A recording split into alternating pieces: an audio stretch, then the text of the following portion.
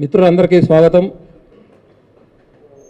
ఈరోజు రాజ్యసభ సభ్యులు అదేవిధంగా మా పార్లమెంటరీ పార్టీ అందరికీ తెలుసు, గత 10-15 రోజుల నుండి వరంగల్ హనుమకొండ జిల్లా లోపల సిపిఐ పార్టీ ఆధ్వర్యం లోపల వామపక్షాల పార్టీ ఆధ్వర్యం లోపల పెద్దేరు కమిషన్ కార్యదర్శి మాజీ ఎమ్మెల్యే పోతర సారయ్య గారు, పార్టీ రాష్ట్ర ఏఐవైఎఫ్ రాష్ట్ర ప్రధాన కార్యదర్శి అనిల్ గారు, జిల్లా కార్యవర్గ సభ్యులు చాలామంది కూడా ఉన్నారు.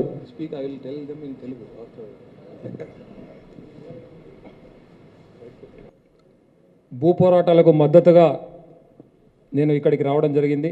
సిపిఐ జాతీయ స్థాయి లోపల ఇక్కడ జరుగుతున్నటువంటి భూ పోరాటాలు, జీవించడానికి అందరికీ భూమి లేదు, అందరికీ ఉపాధి లేదు, అందరికీ తిండి లేదు, నీళ్లు లేవు, భూమి లేనటువంటి పేదలు ఈరోజు ఈ దేశం లోపల ఉన్నారు.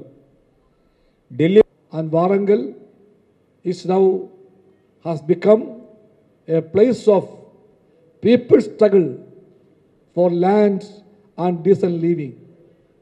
I can tell you, or you know it yourself, Warangal is a place of great revolutionary struggles, of great fighters, but the red flag played a big role in framing the destiny of Warangal and United Andhra.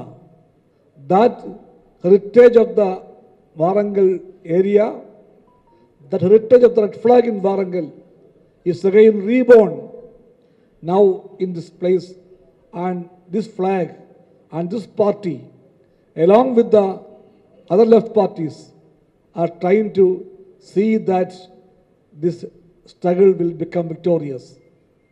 Let me make it very clear that TRS governments should have to come down.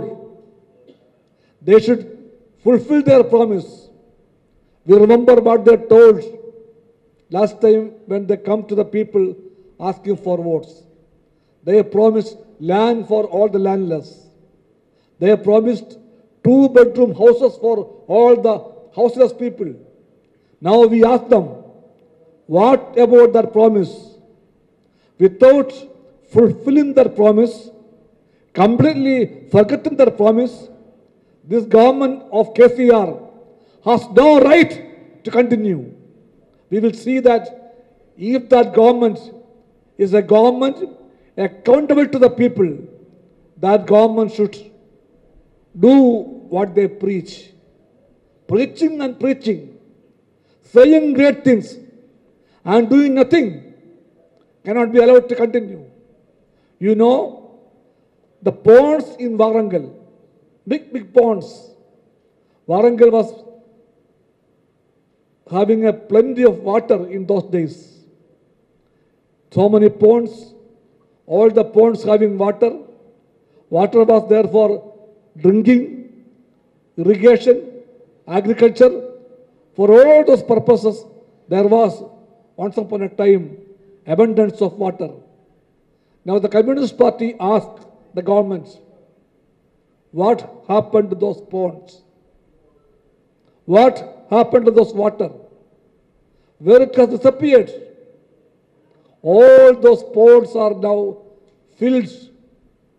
Filled by whom? Filled by big people, rich people, moneyed people, and the political funds of the government. They have filled almost all the ponds of Warangal, and they are doing land deal, land sale and purchases. Real estate dealings are going on to the tune of crores of rupees. A government which promised land for the landless is now behaving as commission agents of the rich people for their real estate mafia dealings, and that government will be exposed.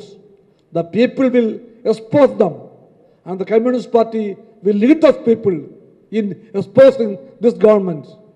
And one thing is very clear, we will not go back till this land is given to the landless. We will not go back till the poor people get their rightful land for their dwellings. We will not go back till all these people having a small place to live without rain and sun. Till that day, the Communist Party will be in the forefront of the struggle.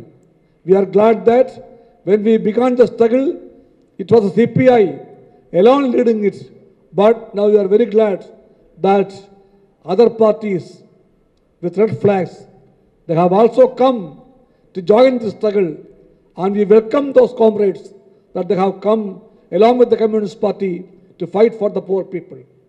And I am very earnestly requesting you, the friends of the media, this is the struggle of the people, and the media should support us.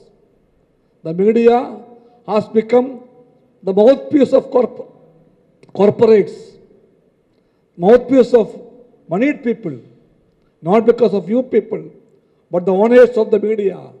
They are working at the behest of the rich people. Still we expect you and request you to do whatever you can to bring this message of the people's struggle for land to other parts of the country and support these poor people because they are part of you. With these words, I conclude.